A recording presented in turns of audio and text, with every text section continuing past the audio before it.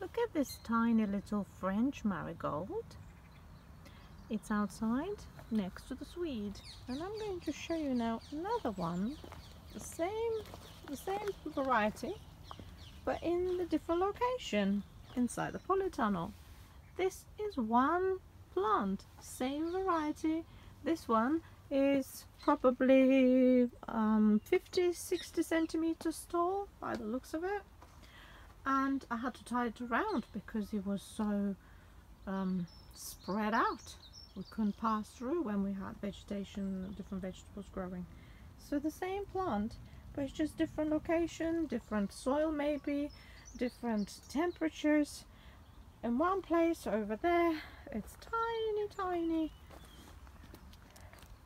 no more than 15 centimeters tall, and in the other location is 10 times as big.